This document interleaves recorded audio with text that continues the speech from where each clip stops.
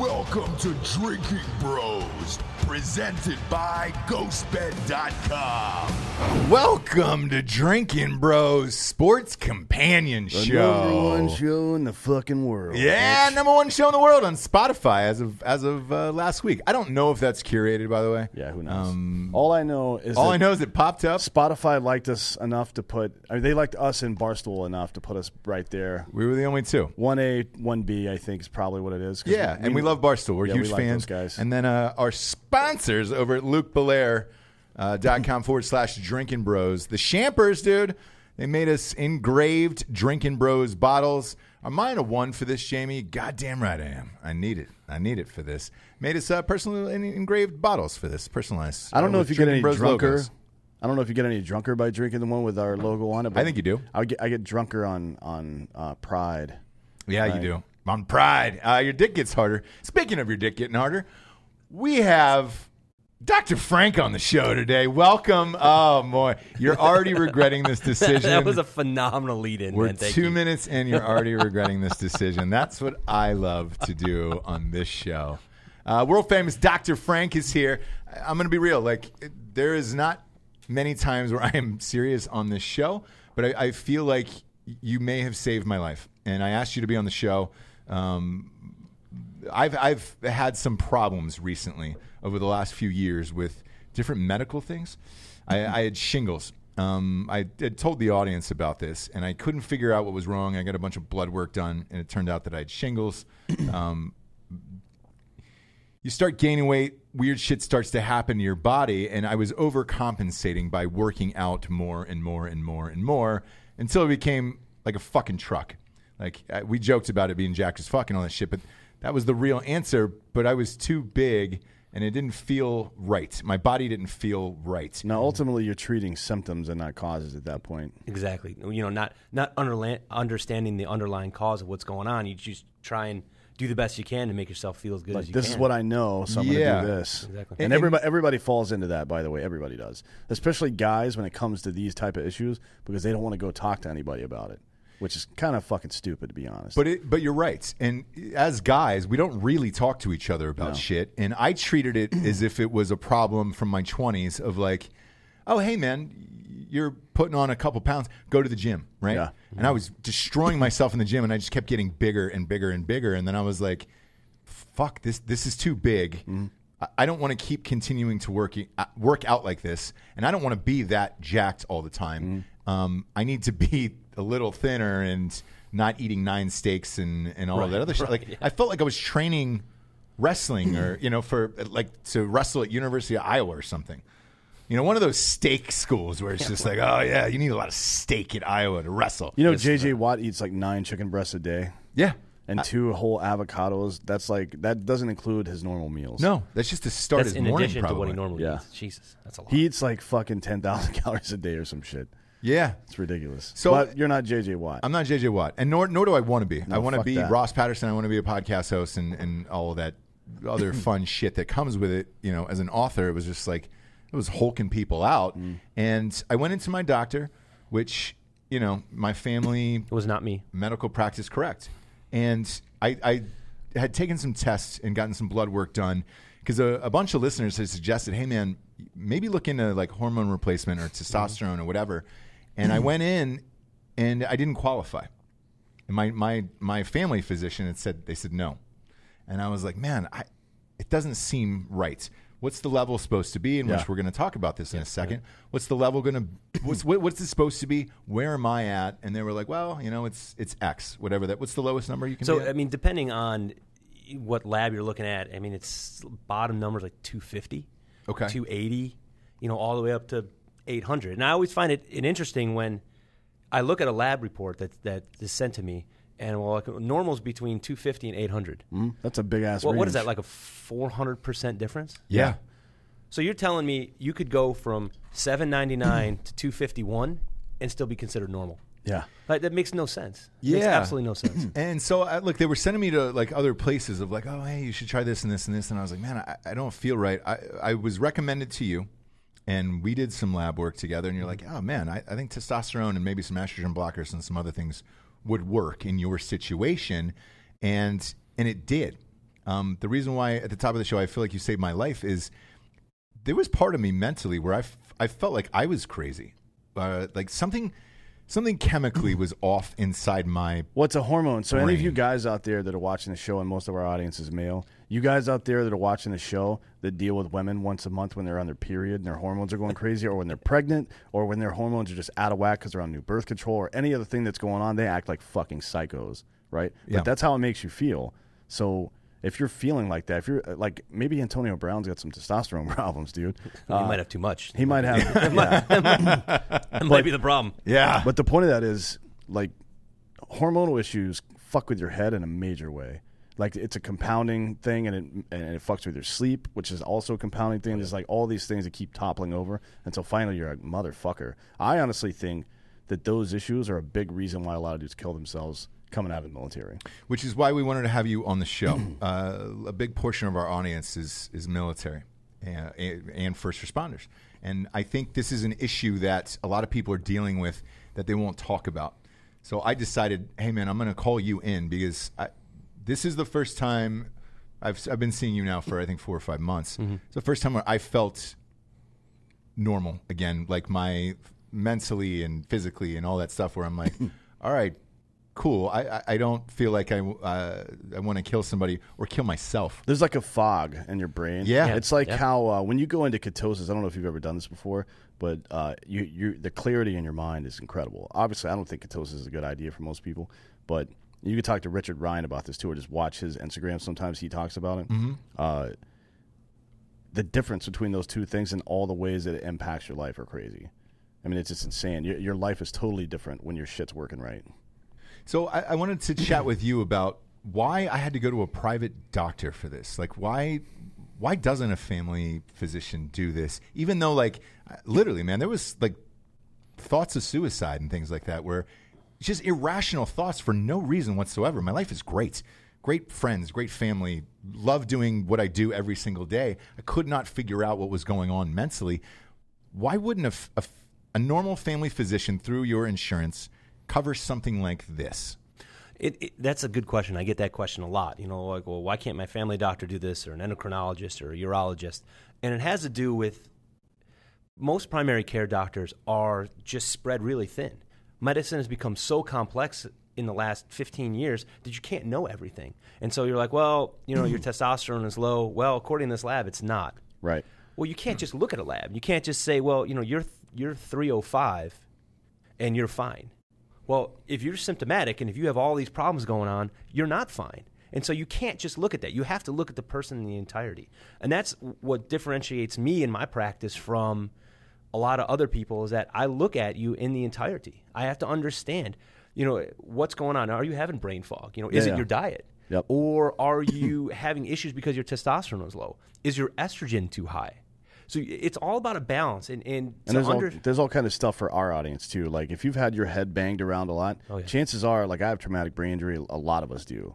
And if you've had your head banged around, there's a really good chance that your pituitary gland is fucked. And your pituitary gland produces a chemical called prolactin, which kills testosterone, right? So if you're out there and you're a veteran and you're having irritability problems, I guarantee you there's something wrong with your fucking brain, and you need to go see somebody like this guy right here and deal with it. Yeah, and that's where it was suggested to me, was by Drinkin Bros. And they were like, hey, man, you should look into this.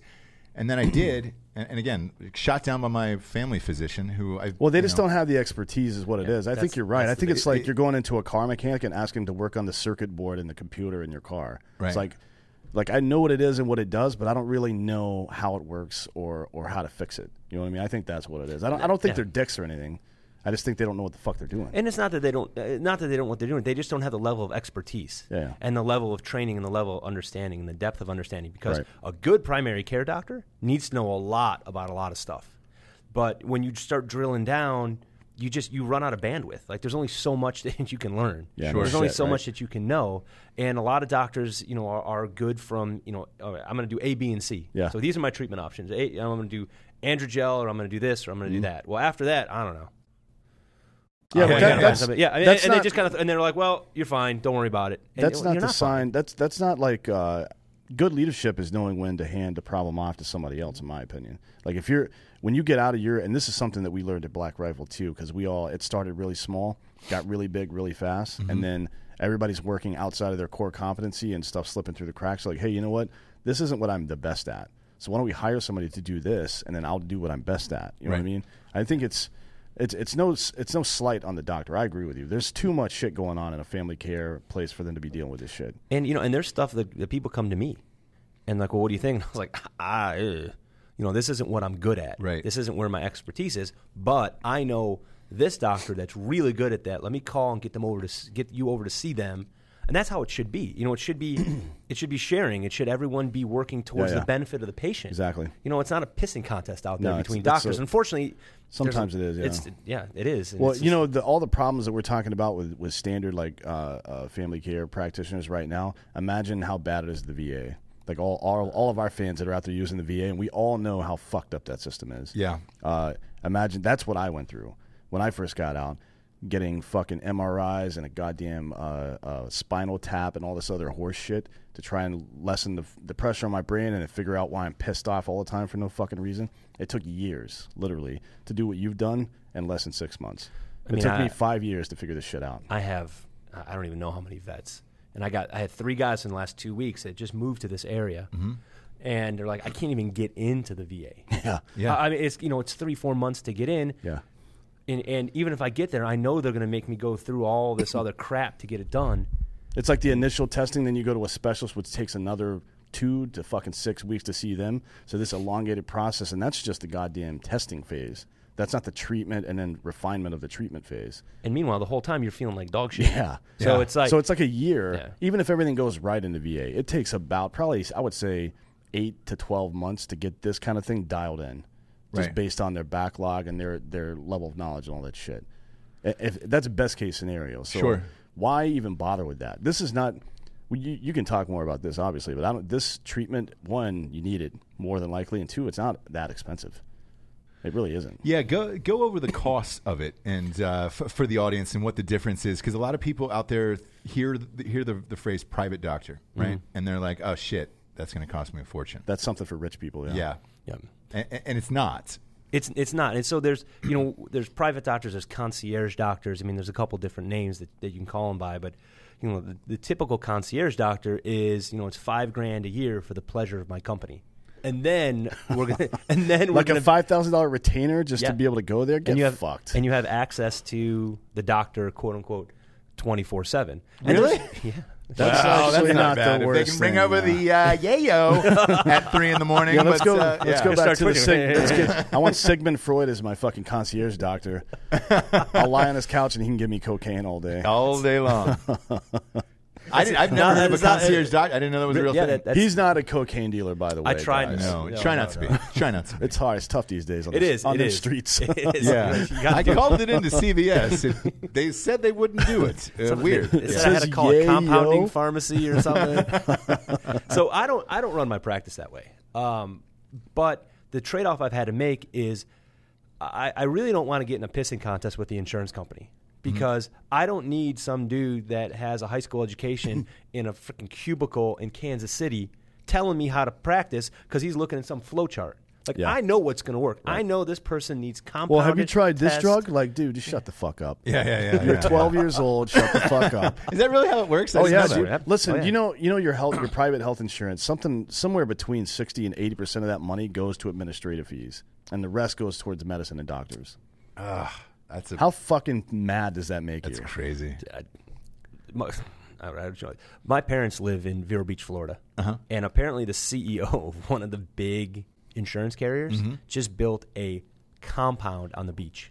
Oh, yeah. How do you even get clearance to build a compound on the beach down there? It's hard to get permits to build down there. Wow. Yeah, and he built it right in... I guess if you're a gajillionaire, it doesn't fucking matter. It doesn't matter, brother. You can get around anything, dude. You can get I tried to tell my dad, I was like, hey, are you going to build a compound on the ocean? And he was like, no, I had you and your brother. Yep. Yeah, I mean, it's like, you guys ate up all the money. I have children. Like, you and your brothers were expensive. Damn it.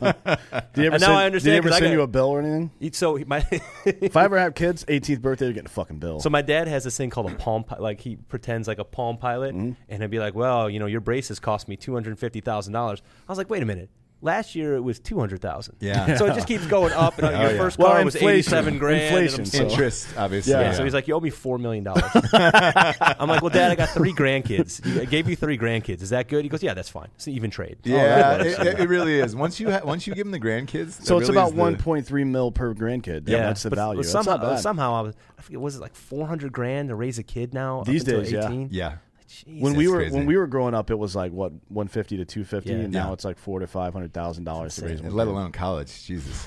All my kids are going to get athletic scholarships because hopefully they all take. They're all going to be they're all going to be on the juice, brother. Yeah, they'll be dunking in by the time they're in 4th grade, dude. Boom. Well, my wife was an NCAA runner at NC State. Yes. So I'm praying they get. Wait, didn't she just run a half marathon with fucking pneumonia? She did. In 128, is that 128 or 130?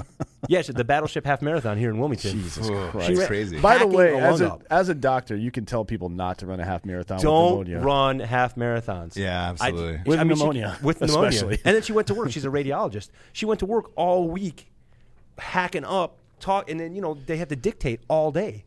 Wow. And I'm like, how the hell did you? She's amazing. I don't know how she did it. After watching Chernobyl, I just finished that doc series on HBO. With radiation, if you weren't in Chernobyl, you're fine probably. She's fine. Dude, she's tough, man.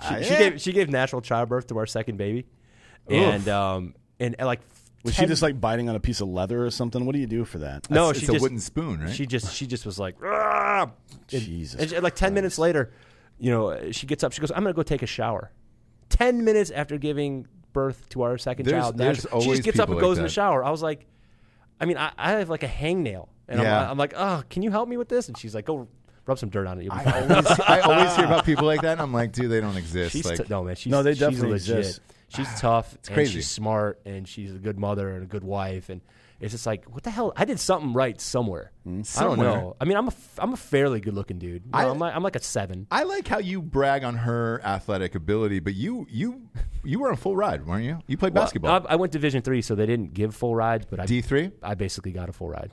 Yeah. I mean, I think they covered everything but like $700 a semester of my. That's college. Amazing. What you were a basketball player? I was. You were dropping down. I heard you averaged like 20 points a game. Is that true?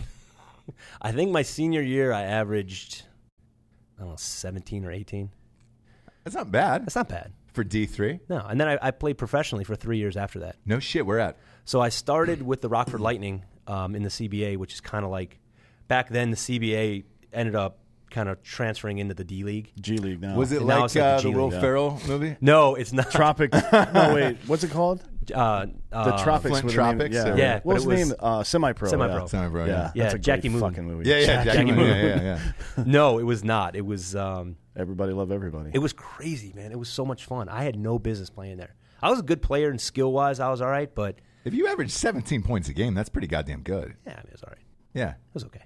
I mean, that's not bad for a white guy. I mean, how tall are you? Like 6'5". Shit. All right. That's not bad at all, dude. No, I mean, it was fun, man. I mean, my teammates from Stevens Point. I went to University of Wisconsin, Stevens Point. Yeah. And they've got a really good fish fry there. They do. So, you know what the bad part was? I grew up in Chicago. Mm-hmm. So, very rivalrous. Being in central Wisconsin as a Bears fan. Yeah, so it's like, and the Bears were terrible then. You'll get nuked. They're terrible now. Kicked in the nuts. Yeah, Look at Trubisky's killing me. Me. I've been shit talking Trubisky for 2 years, and everybody's like, "Oh, Trubisky's fine. He'll come." No, he's the worst. I think I have faith in him. You're a delusional Bears fan. Yeah, I did, and then I got off that bandwagon. I'm just happy I'm sitting next to the Dicka picture. Oh yeah, right. With the middle finger. Middle finger. What do you think about Cam Newton going to the fucking Bears? I've been hearing rumors about that. So, I think 3 years ago, Cam Newton going to the Bears would have been really exciting, but. You know, he plays so freaking hard and has put his body through so much. I'm not sure. I mean, I can sit here behind this mic and say that. I don't know how much he's got left. Can he return to that level? I hope he can. Because I think a change of scenery would be good for him. I think same. So. I would love him. It's going to happen. He's not going to be there next year. There's no fucking way. They've already ruled him out for the rest of this year. Didn't they I was reading something this morning. Didn't they bench him? No, he's on the IR. He's on IR. He's on the IR, but whose decision was that? I don't know. Is the question. Because they got that kid in there. They still have a shot at the playoffs. Yeah. Mm-hmm. So they don't want the distraction. So I think they were like, hey, man, why don't you IR it? We'll pay you the rest of the year. Wear your stupid clothes. Yeah. And then you can figure life out after we cut you. Cam wants to play. He's like, he feels he has still good years left, and I think he does too. He's a baller. I mean, he's inconsistent, but you never really question his effort. I don't think. No, never. You can't question his toughness either. No, Have you been to Green Bay then? I have been to Green Bay. You mean Lambeau? Yeah, Lambeau. I have not been to Lambeau. I refuse to step foot in that fucking place. Really? I will not. As a so Bears going to fan, school there, you never like, went to a game at So Lambeau. Stevens Point's like an hour and a half, 2 hours away from Green Bay. Yeah, Stevens Point's like 45 minutes north of Madison, something like that. Yeah, directly north of Madison. And it's a cool little town, man. It really is. But no, I refuse to go. I refuse to go to Lambeau. I've driven by it because we practiced in Green Bay a couple times, and I got some of my teammates and my really good friends are from that area. But I was like, we drove by. We were on the bus and we drove by Lambeau because they went out of their way to fucking go see Lambeau Field, like 20 minutes out of the way. Sure, yeah. It's nothing to really see. And I vomited profusely until we were out of the. I just. It's strange because, like with Michigan, like I'm an Ohio State guy. Obviously, I hate Michigan, but you talk about how great the stadium is and all that other shit. That it's the big house, all that shit. I've been a few times. Obviously for Ohio State games. Yeah, but I don't know. I'm surprised you never went and saw the Bears play there because that's a massive rivalry in that stadium. Would be pretty cool to see. I should go, and I probably at some point will. Maybe when my little guy, when AJ gets a little bigger. Maybe wait until the Bears don't fucking suck. Yeah. I'm going to be waiting a long time. I don't think so. They're a quarterback shy and maybe one or two receivers. They're going to sign Antonio Brown. Maybe. Oh, Jesus. Can you imagine Antonio Brown and Cam Newton? No, on the same team. That would be. I think Cam Newton would kill him. That's either going to be phenomenal or it's going to blow up. In the middle of if Tom Brady and Belichick couldn't keep that guy straight, nobody can. Did you hear the Brady rumors? No. To Chicago? That was the other one. Either one of those guys I think would be fine. I mean, I'd love to. The Brady, there's no way they're going to let him leave. The rumor is he wants to prove he can win without Belichick. And Why? The system. Why? His trainers are his Scientology, to be honest with you. What's that dude's name? His trainer's name? Yeah, it's the TB12 bullshit. Yeah. And Belichick and Kraft nuked him coming to the weight room and all that other shit. Oh, yeah. They let Brady train off site. Yeah, that's right. And why would you do that? Well, I guess he was trying to implement these plans to the other players, and then we're getting hurt. And so they claim that the diet of the TB12 was not working for linemen and linebackers and all that stuff. Well, yeah, it works for a quarterback who weighs 185. Why would it work for everybody? Right. Why would any treatment work for anybody? This brings us back to your shit. People think, well, my testosterone, and look, the normal levels that are prescribed are usually from they're based on age, right? So if you're an 80-year-old man, a 180 or 200 testosterone level is normal.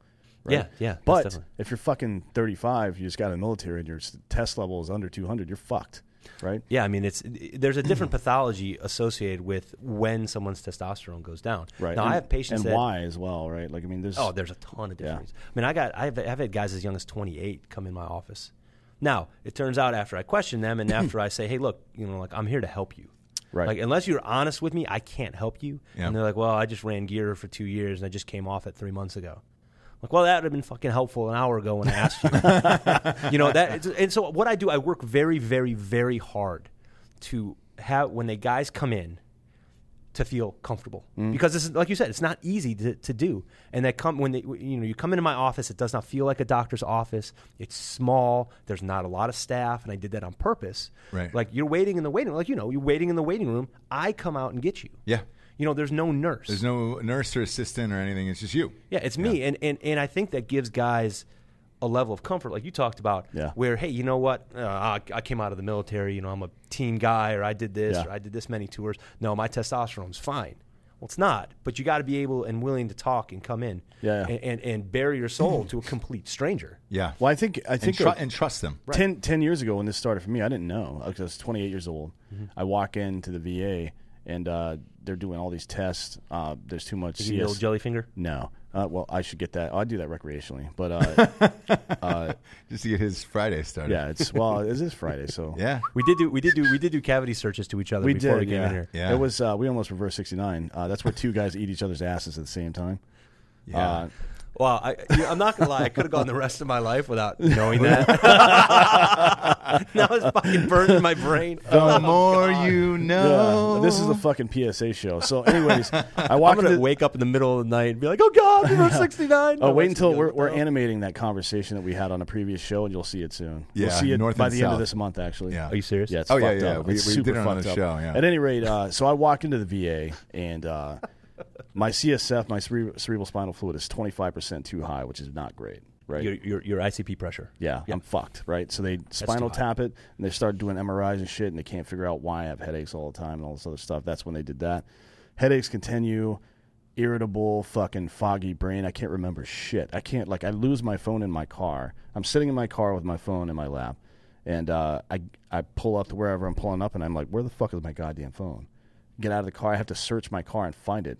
Turns out it's between the seat, but I never noticed it. I did this 3 times in 1 week, and finally I was like, fuck this. So I went back to the VA. I'm like, hey, something's wrong with my head. You got to fix this shit. Excuse me.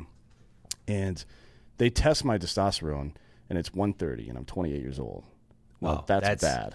My prolactin level was 38 or some shit, or something. I don't remember what it was. It was super high. Yeah. What would high be?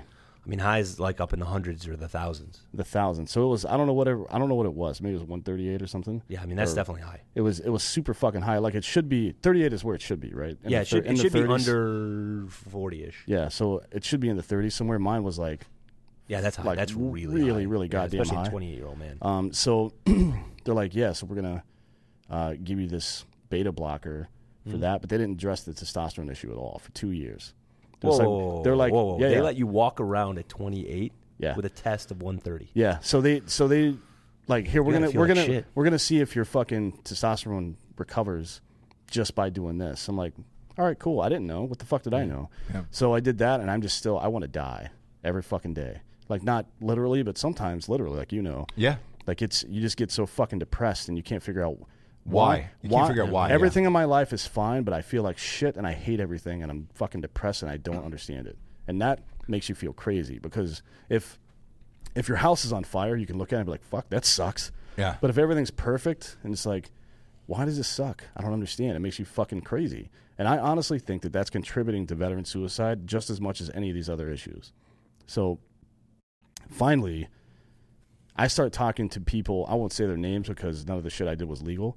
But I started talking to people before people like him were around. Yep. And now there's what do they call it, anti-aging clinics and all this other shit around. Yeah. But back then there wasn't. So I just started talking to friends who were athletes.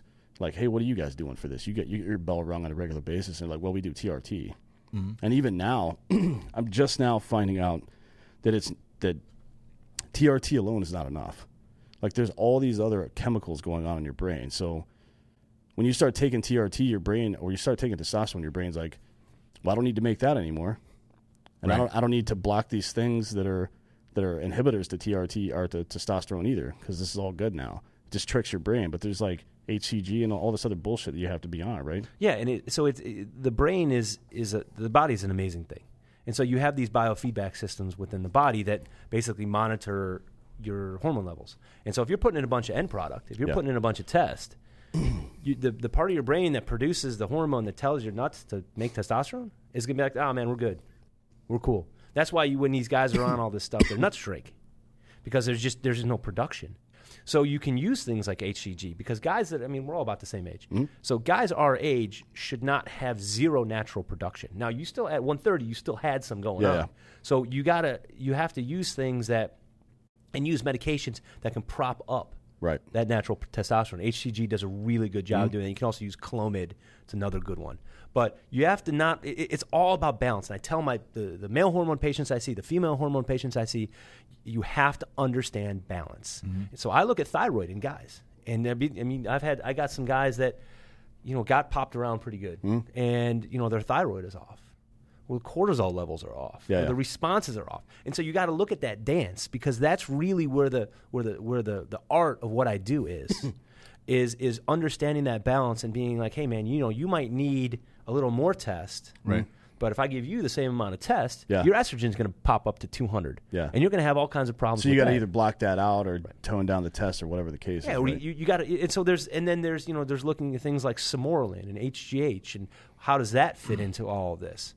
And it's all about when I have patients come into my office. Like HGH, by the way, is a naturally produced chemical in your brain. That is, right? It is absolutely naturally produced. But here's the interesting thing about HGH. And you don't just, by the way, you don't just have to take HGH. There are chemicals you can take that make your natural production of HGH right. increase. Of the one I use most is called Somorelin. Yeah, that's what Baker takes. Okay. And the reason I think this is important for a lot of people at home is you hear HGH with Stallone and all these guys, and you think that Barry Bonds, you think your head's going to grow and stuff like that. But you also think it's a miracle cure. Oh yeah. What was interesting is when I came in and talked to you about it, and when it was just like, hey, I don't know what this is. People are saying this and this and this and this and HGH, and you're like, I don't know that you want to do that because that's going to raise everything inside your body, and you'll be more susceptible to things. Yeah, I mean if you go on, there's a reason the professional athletes like it, is it works. Right. But everything has to be done physiologic. You can't go crazy. That's like you hear these guys, these bodybuilders and these guys that do testosterone for performance enhancing dropping dead of a heart attack at 50 because they've done so much that their heart's gotten too big. Same thing with HGH. Done if your levels are low, done appropriately, the research is very positive in preventative in how it is preventative for the human body in terms of diseases. But done inappropriately, if you have a cancer, if you have something like that, it's going to potentiate that cancer and it's going to make it grow. So now you're trying to make yourself look good or feel good, but you're not doing it the right way. I have guys that are listening to their buddies at the gym. Oh yeah, and I'm like, God damn it! Why the hell would you listen to him? I just told you not to do that. Yeah. If you don't want to listen to me, that's fine. I have bodybuilders because I tell people, when you come into my office, what you did outside there is not my business. Sure. You came to me for help, I'm going to help you. I do not do performance enhancing. I do not do any of that stuff. And if you want to do that, that's fine. You want to come to me, I'll run your labs, we'll talk about it. But I'm not going to write you jack shit because that's not what I do. Right. I make people feel better that feel like dog crap. So, I get guys that come in and they'll be like, well, I'm on Monday I inject this, on Tuesday I inject this. I'm like, whoa.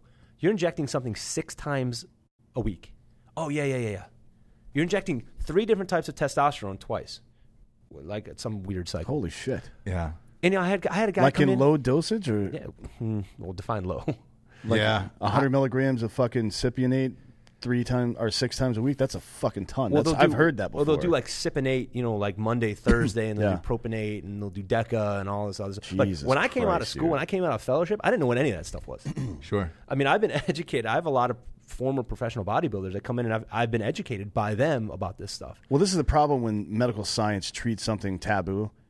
People just think it's the boogeyman, and then people who aren't smart enough people that are smart enough to know that that's not true, but not smart enough to know what the actual drugs are supposed to do, get in way over their head and fuck themselves up. I mean, you can really hurt yourself. Yeah. I've had guys come to me, and I'm just like, I don't even know where to start. Like, this is so fucked up, and your levels are so jacked, and you're 31.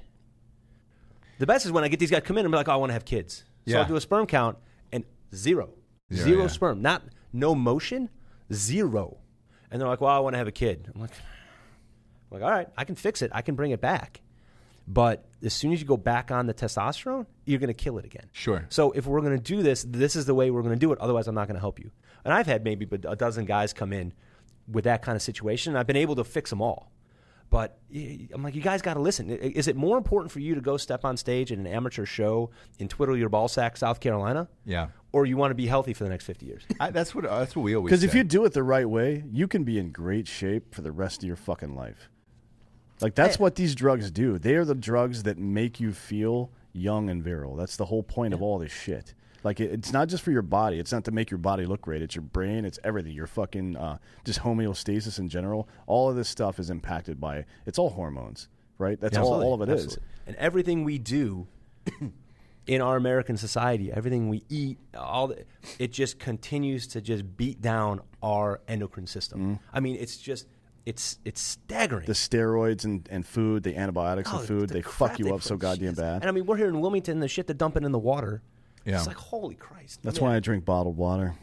from another river that somebody's polluting. I've never seen this kind of pink bottled water, but I like it. It looks good. Well, look, we drink bottled water and then we drink bottled liquor for every with the Drinkin Bros. It brings the percentage of alcohol up at least 4%. I think it does. Yeah, it's good every time. It's good every time. What made you want to get into this, by the way? So, because being a professional athlete, right? Where are you playing? So I played in the CBA. I went over and played in Israel for a little bit. Oh, that's dope. Really? Yeah. Do you have family over there? Mm-hmm. Oh yeah. Do you have family over there? Or did you just go there? I don't. We just went over. I just went over there to play. That would have been dope if you had family. It would have been cool, but 97% of my family was killed in the Holocaust. Oh shit! Because we're Eastern European. Yeah. German, Hungarian, and so they're all gone. It was like 3 of my family members got out. Wow. Yeah, it's a crazy story. I'll tell you. It's a crazy.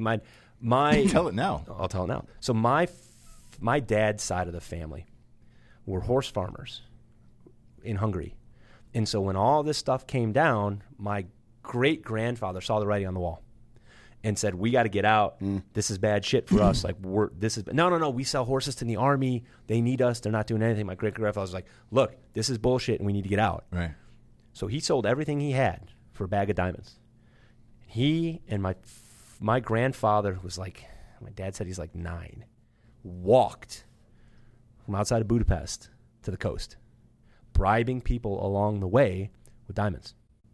Really? So when they got to America, there was some money there, and there were 4 diamonds I think that were left, and we call them the Frank diamonds. Oh shit! We got to write a fucking book about that. That's my wife's. That's incredible. Engagement ring is the one that my father had. That was one of the actual 4 diamonds? So one of the actual 4 diamonds that came from the old country is what my wife wears. You could seriously on her make a screenplay out of this. Wow. Oh, it was insane. I mean, my dad, he tells a story. It's just, it's staggering. And of course, the Nazis came. And it was even before that. It was, it was in the kind of the early 30s, and the Cossacks came and just took everything. And then, they didn't kill all the Jews then. Then the Nazis came and then they killed everybody. They just took all their shit. They just took. I mean, literally. Like, I want to go back and knock on the freaking Hungarian, consulate and be like, "Hey, where's all my shit that you stole from us?" Like, it would be really nice to have a horse farm. My oldest daughter Cora loves horses. Yeah, I was like, "Hey, it'd be great to have a horse farm." But what if they just gave it to you though? You didn't have to ship that back. Move to fucking Budapest. No, fuck. It's beautiful over there. So that's so it's something for me. My Judaism, I'm very proud of. It's a big part of me. And so when I had the opportunity to go to Israel and play, I went. So I went over there in the summer of 2001. Had you been there before? I hadn't. It was the first time I'd ever gone. Gotcha. So I went for an Olympic style games called the Maccabi Games, and so I went with the team. We won the gold medal, named after the Maccabee family that were in control of Israel after the death of Jesus and before the Roman Empire moved in. By the way, look at this guy. Yeah, he's all right. I had that backwards actually. They were between the emperor and Jesus being born. They were in like the 1st century BC. Dan's read one book, so let's not give him too much credit, Dr. Frank. So I went and signed with the team. Came back. Supposed to leave September 12th, 2001. Oh, to go there? Really? I was supposed to leave September 12th. Oh, shit. I was going to ask you if you were there. Needless to say, I did not go. And I'll never forget this. The coach called me that evening and said, "What's going on in the States?" And I was like, "We're fucking under attack. Like, what the hell do you think is going on?" He goes, "Well, when is the airspace opening and when are you coming?" How the fuck should you? And I was like, I remember I turned to my mom. I turned to my mom, who was a Jewish mother from the Bronx. And I looked and I was like, "Coach wants to know when I'm going." And she just, "Motherfucker, you're not fucking going anywhere." And I told him, I was like, "Look, I'm not going." He goes, "Well, think about it and call me back tomorrow." I was like, "I don't have to think about it. I'm not leaving." He said something to me that I'll never forget. He said to me, "Now you know how we feel." Really? How we're always under attack. Under attack, yeah. How people are always trying to kill us. And it stuck with me. And I mean, I can remember it to this day. I'm not sure I would have wanted to be in Israel in the weeks and months following 9/11. It wasn't. I had friends that were over there playing, and they were like, "No, it's business as usual over here." Well, it's business as usual. It's not great though. Well, yeah, I mean, in some spots, it depends on where it is. I would have been a little bit north of Tel Aviv. This is on the that's coast. not bad. It wasn't bad. No, I was going to be in but this is Hadera. before they built a wall there. That was so. It's not like the U.S. wall. It's not a border wall. It's a wall to push the mortar attack back, right? So it's still Palestinian territory. So it doesn't really stop them from coming over. It just stops them from setting up mortars that are too close to the city, so they can't bomb the city like that. So this was back then. Mortar fire dropping on Jerusalem, shit like that was pretty common. It happened a lot. Yeah. So how long did it take for you to get that flight? Because I remember I was in L.A. and I was supposed to go fly somewhere. I never went. Oh, you didn't? No, because I had played the year before for the Rockford Lightning in the CBA, which is kind of like the Chicago Bulls feeder team. Mm-hmm. And then I went back and played. I went back to the same team, and then ended up playing for another Chicago team called the Chicago Skyliners, and then played my last season in the ABA with the Oklahoma Storm when Kareem Abdul-Jabbar was my coach. Oh, really? Oh, shit, dude. That was crazy. Talk about one of the most interesting dudes I've If he ever was met. my coach, I would just every day come into practice, but hey, can you sign this shit? Yeah. I'd be putting that shit on eBay. So he wouldn't sign anything for anybody. Of course not. He wouldn't? signed. I didn't know. But he liked me because he knew I was going to medical school, and so we would sit down and have dinner and have these. Well, he's a smart guy. He's a brilliant guy. Yeah. And he signed one of his books for me. And I have there's in the ABA there was we played with red, white, and blue balls. Yeah. So we've all seen fucking semi-pro, bro. Yeah. Yeah. So he signed. There's 3 of these in the world. Signed Kareem Abdul-Jabbar, red, white, and blue balls. The owner of the team has one. My father has one because he signed it for my dad because my dad played for the St. Louis Hawks in the 50s and 60s. And so Kareem, I gave an interview where I talked about that. And Kareem was like, I want to meet your dad. Like I used to watch him when he was at the Garden. And so he signed this for my dad. That's cool. And then I have one. That's it. Those are the only 3 in the world. That's amazing. It's pretty crazy. So I left. I finished there. We won the championship, which is cool. I drove from Oklahoma City to Chicago, picked up my shit, picked up my mom, and literally a week later I was a medical student at Jefferson Medical College in Philly. That was a really interesting transition. Yeah. That was hard. Why? What was the deciding factor of like, all right, I'm done with basketball. Mm-hmm. I want to go to medical school. I'd always wanted to go to medical school, and it just kind of worked out where I was able to play. And you were you weren't like a PA or a family practitioner. You were a neurosurgeon, right? Yeah. So I went to Jefferson in Philly because the orthopedic department for Jefferson is called the Rothman Institute, which is considered by everybody to be the best fucking orthopedic department in the whole world. That's after David Lee Rothman, I believe. It is. Yeah, it is. It was. We all had long hair. I loved him. We walked around with microphones and the freaking things on. That's how we did it. They took care of the Phillies and the Flyers and the Eagles, and so I wanted to be an ortho, so I went there. Well, it ended up not working out, so I ended up going and matching at Wake Forest Hospital in Winston-Salem. That's not a bad fucking school to go to either. Yeah, it's not bad. So I matched as a general surgeon because, without getting too much into it, you do this thing called the scramble, and it's the dumbest thing I've ever heard. But so I scrambled into a general surgery spot with the idea that I was going to go into their orthopedic department. They ended up not having a spot, so I did one of the rotations my intern year in neurosurgery. And I was like, this is actually pretty cool. So my second year, I jumped into neurosurgery and did basically what ended up being 2 years of neurosurgery. I like how you casually say I jumped into neurosurgery. Yeah, well, like had it a was that weekend easy, off, yeah. just decided to cut some brains up, no big deal. Like you're switching from an art major to communications. Like, just decided to jump on into that. And it was the best thing and the worst thing I've ever done. And it wasn't the hours, it wasn't the stress, it was the constant badness. You never had a good day. There was, you saw the 11. Why is that though? Because there's no non-neurosurgical emergency. Like, you come in with the 11-month-old that some schmuck threw against the couch because he wouldn't stop crying as shaken baby syndrome. Or the 4-year-old who had a seizure and the parents are like, oh, that's no big deal. You do an MRI of her brain. She's got an inoperable brain tumor. Now you got to tell the parents that he's going to be dead in 3 months. It's never good. It's never. And I was like, I'm a very positive person. Mm-hmm. And it was literally sucking the life out of me. And so I left. And I was like, I can't do this anymore. So I left after my 3rd year and did a fellowship in neurorehabilitation, which I loved. Stayed on while my wife finished her fellowship. And then I tried to, what do I want to do? Why did I really get into medicine? I'm like, well, I actually want to make people fucking feel better. Mm-hmm. So my brother Brian, went on TRT, 10 years ago now. Mm-hmm. And he was like, look, you need to look into this. And we did a lot of hormone stuff. Obviously in neurosurgery, we did a lot. We did some regenerative stuff in the fellowship I did. And so 4 years ago I opened the Frank Institute. Really? And will be 4 years next week. Oh, congratulations. Thank you. And we'll give you a bottle of Luc Belair to take with you. Oh, well, thank you very much. Yeah. When my wife's pneumonia is better, maybe we'll toast her. She's ran a 1:28 half marathon. She can do it now. I'm sure she's fine. She's so, and I love it. I mean, I go to work every day, and I'm like, I get to make someone better today. Mm-hmm. Like, look at you. Like, I try not to look at you, but look at you. Yeah.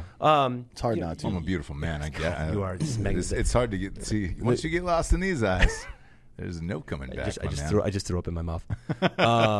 But you guys come to me at their lowest. They're like, I don't know where else to go. No one will help me. Will you help me? And I men and women, and I fix them. It's actually crazy. It's super tragic because it's such an easy thing to fix. It is. Like, it truly is. Not that your job is easy, but I mean, like, you, with your wealth of information and knowledge and the testing you've done over the years, it is not like fucking rocket surgery to fix this problem. My brother used to say it's not brain surgery. Yeah. I mean, but it's not. It's probably technically easier than what you were doing before from a technical standpoint. But it affects so many people's lives, and it fucks you up so bad, and it's that easy to fix. And just because people don't have the right information, they don't know. A lot of people don't know that these options even exist for them, right? Especially if you're stuck in family care or the VA particularly. Like, if you're stuck in these like roundabout systems that are always giving you the runaround, you may not even know options like this exist. But it's so it's so simple, and it takes no time to turn around what could be like, it's a life altering thing. It really is, because I've dealt with it. You've dealt with it. A lot of our friends have. And I came from a city, because look, Wilmington's a small town, obviously, but I came from Los Angeles, where I had a great doctor. To this day, I don't even know his real name, and we just call him the Rock Doc. Any time of night, day, whatever. He was cool like you. He brought you rocks? Wow. he was just a rad guy. That's all I'm going to say. But any time of day, if I was on set, wherever I was, he would, I could call him. He would show up, whatever was wrong with me. Throat issues, if I was getting sick or a cold or whatever it was, he would come and do it. But he was also a cool guy that I felt like I could talk to and open up to, and at least have a real conversation and be like, all right, I'm getting through this. One of our biggest sponsors on the show is Roman ED. And that's kind of how they started too. Like, yes, the son, the dad, I think, and son were both. They were having issues of their own. Like, hey, let's just figure this shit out, man, because nobody's doing this shit. And it's one of those things that where dudes don't want to go in and tell their family doctor or or a woman or whoever it is, right? Hey, man, I can't get my fucking dick up, right? So they've taken over Viagra in the market. It just gets shipped to your house. There is no doctor visit. You can just get boner pills in the mail. They're all. I mean, they built something really nice. Yes, like really nice. GetRoman.com/Drinkin Bros is ours. Yeah, and it's good. They're with us for the whole year. And we had a dinner with them in New York, and they were like, "Dude, you guys are killing it for us." And I was like, "Well, to be honest, guys don't talk to each other about this type of shit. They'd rather go and do this." No, they stumbled upon the perfect business model, I think. Right, but the problem with what you and I have, and what a lot of people have, is you can't just call somebody online. You've got to go in and see a doctor. You got to go in and talk to somebody about it. Yeah, keep in mind that if you're having erectile dysfunction issues, chances are it's a symptom of something that's wrong with your body. It's not just that your dick doesn't work anymore. That's not a thing. Like, yeah, Roman is good, and honestly, I take it recreationally. I don't give a Same. And we have no problem admitting it on the show. Like, I don't care. Well, just I take that shit just to do it. Yes, all the time. And I don't think I don't have a problem with my dick. No, what I have a problem with is my hormones. For real. No, I mean, and the way I was mentally feeling about my life. However, I can't call that in. I can't get that online. I can't do this type of shit. And again, which is why you do what you do is so important. Where it's like, all right. Even me, I debated with him about even doing this show. Yeah. Because there's certain things as dude you don't want to open up and admit of, like, man, from the outside world and from me knowing it as a person, like, my life is great. Fuck, my book is goddamn 9 weeks consecutive on the New York Times bestseller list. Amazing wife, kids. My dad loves your book, by the way. Oh, thank you. And by the way, I want to tell you guys that I definitely do read that to my kids as a bedtime story. Yeah, and it's not at all weird. We'll let Matt know that you're doing that. So that picture I posted of the kids reading, those are my kids. Yeah. Right? The one that's on the Drinkin Bros. Yeah, those are my kids. We posted it. Yeah. That's really funny. Which is hilarious. But again, you go through all of this great stuff, and you can't figure out what is wrong with you, and that's why it's hard. It was hard to open up and do a show like this, where it was like, hey man, I think a lot of people probably at home are going through the same thing. They just don't know how to verbalize it. I know for a fact they are, just based on the amount of fucking concussion syndrome that there is in the military and first responder community. I know for a fact they're having these problems. And I know that people are also, their first step is to go see counselors and shit like that. Mm-hmm. And I don't have a problem with that. That's fine. You may need some adjustment. But to me, that's like having a car, taking it into the shop to get the paint buffed out when there's no fucking wheels on it. Like, if the mechanics of that motherfucker's not working right, the psychological part is never going to get fixed. There's no amount of psychiatry that's going to fix your hormonal issues. That is not how this works. And the other great thing about you was you go, hey, man, I can't just give you shit. Like, you've got to go get labs done, and then I will look at those labs, and then we can work from there. You're not going to come in and just guess what you think is wrong with you. Like, no, you have to understand the pathophysiology of what's going on. And there's, another big thing, that the guys have problems with is there's this misconception of being on testosterone, because we always hear about guys are juicing, like Lyle Salcedo. Exactly. Fucking died of cancer, fucking from steroids. That was like D-ball and shit like that. Yeah, right? I mean, it was, but people don't know the difference between TRT and D-ball. Right. People are stupid. And there's this misconception that one, I'm going to grow hair everywhere, or I'm going to get jacked, or I'm going to punch through a wall, or any of that stuff. It's all about what is the optimal physiologic dosing. That's where you need to be. Where should your body be? Right. That's where I get you to. Yeah. You're not going to have, and I have guys come in all the time that are like, God, I'm in a shitty mood, and I snapped at my kids, and I hate my job, and they come in, and I get their levels where they should be, and they're like, I feel great. I'm calmer. I'm nicer. Yeah. I sleep better. And I'm telling you, that's exactly what happened to me. I'm telling you, in the veteran community, people with non-visible scars are very. I don't know if shame is the right word, but it's hard to fucking walk around and complain about your life when it's going well and you've got all your body parts and your buddies are missing their fucking legs just because I don't feel good today. Yeah, you know what I mean? Yeah, it's hard to talk about that for people. Like, I don't know, I'm just in a really bad mood, man. Oh yeah, well my legs are gone. It's like, well, yeah, those are just two different problems. It doesn't mean you shouldn't go get yourself checked out. Everybody's different. Everyone has different issues. And I try to tell guys that when I'm out just in the community talking, and I give talks all the time all around Wilmington and the surrounding area. And I tell people, I'm like, look, if you got a question, you want to talk to me now, here's my email address. Yeah. Shoot me an email. And I get emails from people I did talks with a year ago. I'm like, hey, man, I can't take it anymore. I have this question. So I try to make it informal. I try to take the stigma away from it. And I'd be like, look, we're just two guys talking. I have the ability to potentially help you. Mm-hmm. Let me see if I can help you.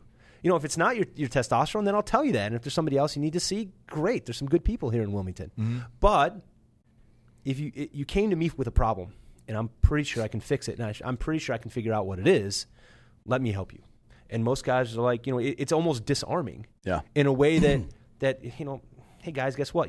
My brother is on testosterone. My dad's got low testosterone. Like, my testosterone's not the greatest. I just had my labs done last week before. Yeah. Mine's low. So, and so I know how you feel. Like, I've been there. I've been at the top. I've been the alpha male. I've been, professional basketball player, neurosurgeon, kind of point of the spear, and where it's a big swing and dick situation everywhere you go.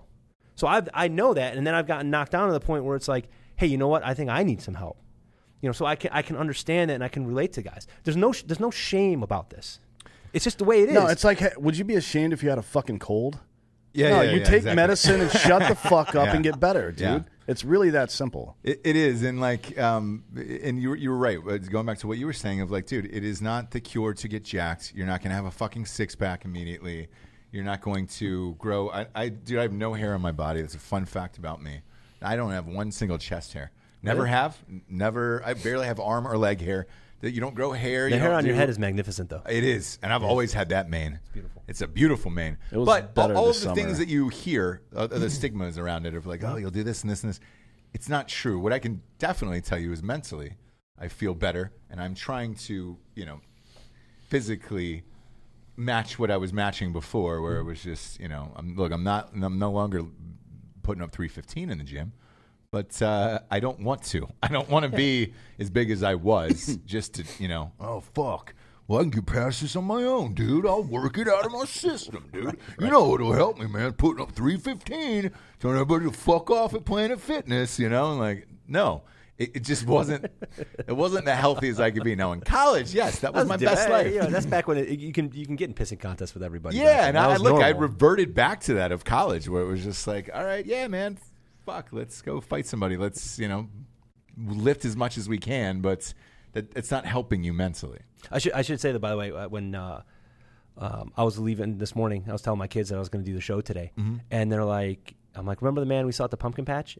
My middle daughter is like, oh, the one that picked up the pumpkin you couldn't pick up? Yeah. And I was like, ain't that some shit? Well, that I was born with. That's God. I was like, yeah, that's the man. The man that picked up the pumpkin I couldn't pick up. I could have. God's plan. I just chose not to pick it up. God's plan, yeah. I was there, and look, I'm a very strong person. I was there for moral support. Well, they picked like the biggest damn pumpkin on the pumpkin patch. The kids did. Yeah, and my middle daughter's only like 38 pounds. And so it was probably a 80, maybe 120-pound pumpkin I lifted with one arm, but no big deal. Yeah. He just swung his dick down there and just be like, here we go. Just lassoed it and fucking tossed it in the back put of it in the truck. Yeah. I'll tie it to the roof for an extra 15.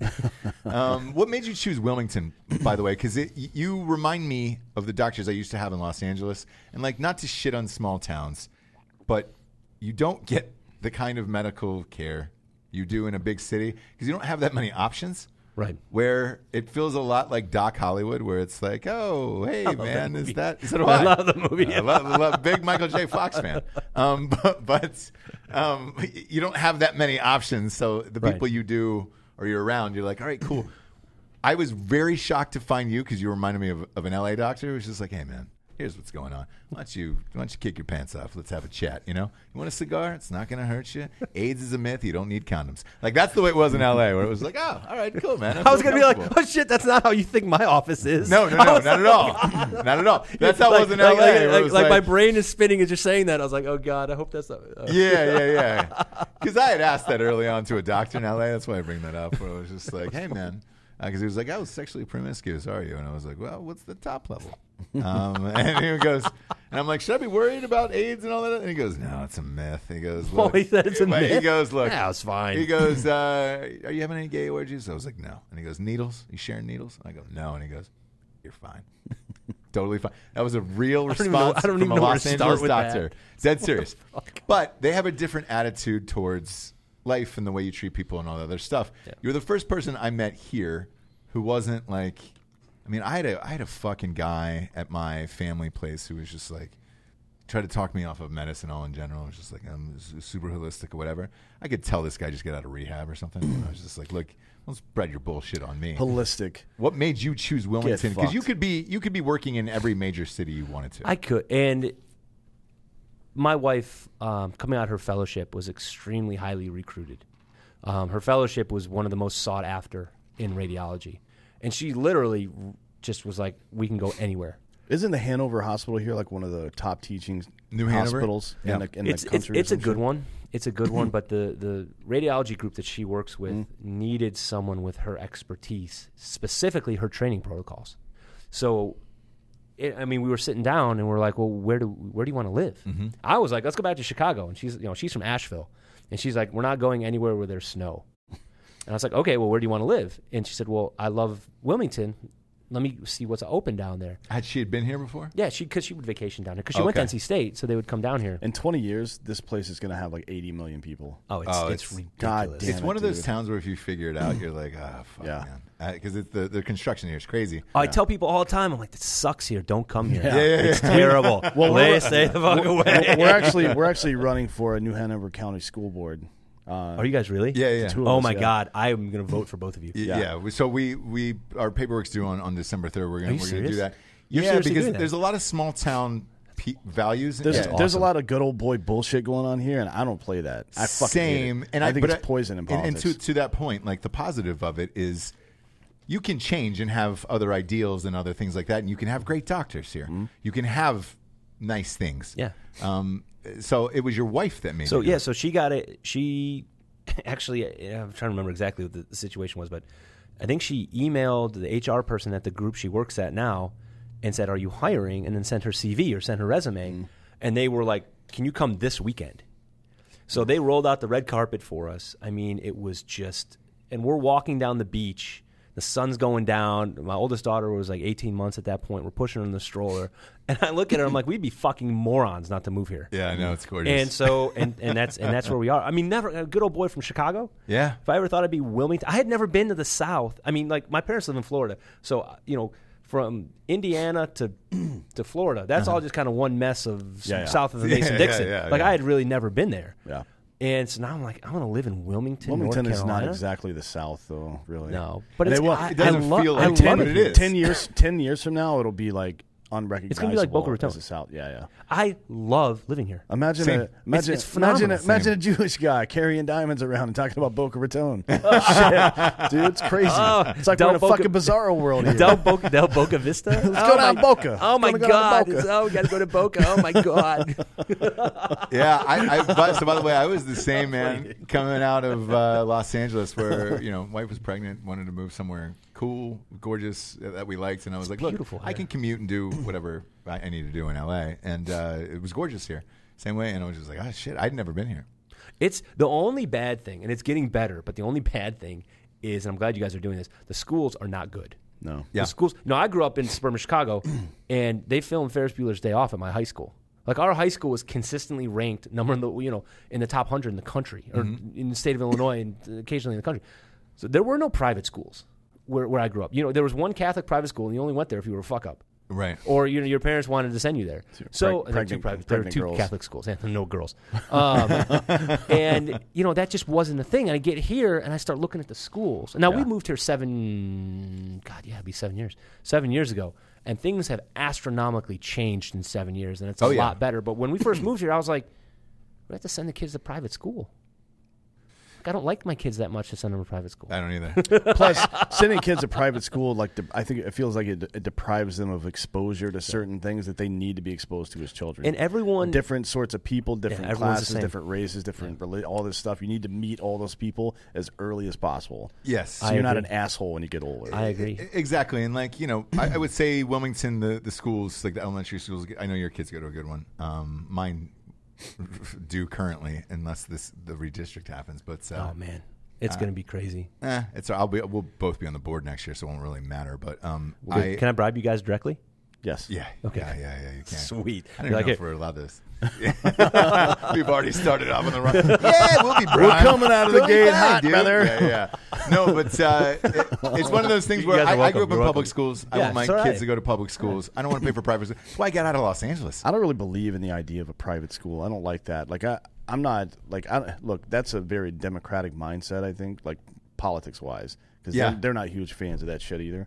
And but I don't like it. I don't like the idea of separating people out by class and wealth. Socioeconomic ability. Yeah, it doesn't make any sense to me because we all have to know each other and work together. In the military, there's rich people that fucking just decided to join. There's affluent people who decided to join the military. Every race, creed, fucking religion, all that shit. And you learn that at the end of the day, nobody really gives a fuck about any of that. Just do your goddamn job. Yeah. And if people can't learn that lesson early on in elementary schools and shit like that, then we're just going to, the division in this country is crazy. We can't have Milo and I get on the show and talk shit to each other, and then right after the show, we're just shooting shit. Yeah. Having a good time. Great dude. And, but people in the comment section are like, oh, God, you guys fucking, do you hate religion? I'm like, just relax, dude. It is possible to disagree on. Yeah, we can have all sorts of conversations. And still be friends in real life. But you have to learn that lesson early, because right now, in our political climate, one little thing. Actually, Ben Shapiro just did a great piece on this yesterday. I don't know if you saw it or not, but he was talking about how, he spent 40 minutes talking about how the alt-right are a bunch of fucking knuckleheads. Right. And then some protest group came in and started calling him alt-right. And he's like, you realize I just spent the last 40 minutes decrying the alt-right, and now you came in here to protest me as an alt-right person. Do you see how stupid you are? And the alt-right hates him. Yeah, they fucking hate him. Yes. So it's like that level. We had lunch with him with Ben Shapiro. Yeah. What was it? A couple months ago? It was in March, I think, for 3 hours. He was a great guy. That's what he's supposed barbecue to be. A very whiskey, interesting man. dude. He's very interesting dude. Very smart. Him and Michael Knowles I love Michael Knowles too, by the way.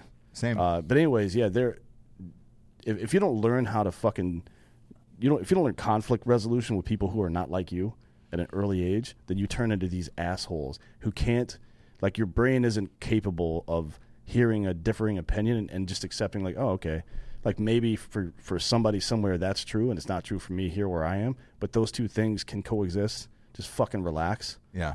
Right? If you don't learn that early, I feel like it's hard when you get older. I completely agree. I mean, I grew up in an affluent suburb of Chicago. Where at? What was the name of it? I grew up in Northbrook. Yeah, you did. And so, but I played basketball with everybody from Vince Vaughn. Yeah, did he? He's not from Northbrook. I don't. He's from Glen. Was it Highlands or? Is he from Highland Park? He's from somewhere over there. Yeah. But yeah, I mean that's so you have to expose. And that's why I try to teach my kids. And it's the biggest issue I have with where they are now, is there's no diversity. And Wilmington's a very... You had 2 doctors, though, in the family. Yeah. So, Yeah.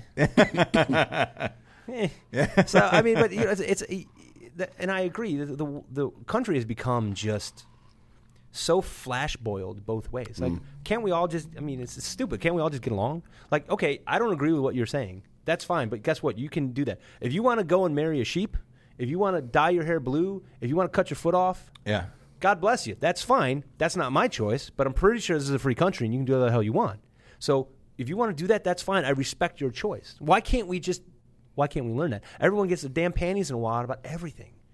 It's a really simple conversation. There might be 3 instances in your kid's elementary school life from grades, like from preschool to like grade 8 or whatever before they go to high school, where they're like, hey, I saw this at school today. It was kind of weird. Like, oh, yeah, they believe this, and that's fine.